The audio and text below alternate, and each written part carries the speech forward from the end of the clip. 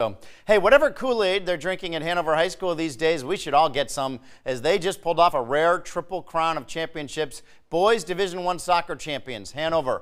Girls D2 soccer champs, Hanover. Girls D2 field hockey state champs, Hanover. Congrats to the Marauders.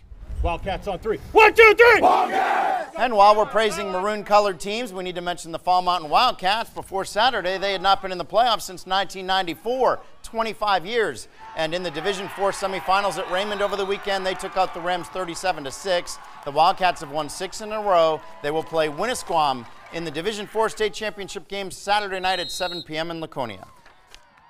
You know, it's hard to believe coming from where we started. You know, I think my first year when we were in D3, we lost by 60 2 or 3 times. So, but it's that same group of kids. You know, we started 9 or 10 sophomores that year. You know, only had 1 senior. So, you know, it's huge and it's great for the kids. We try to be confident, but not too confident because we know the other team could be just as good as us. So we just try to put in the work and just get better each week. We have players back that we didn't have before, and it's just we've grown as a team. We've gotten closer together, worked better together, and just more talented all around.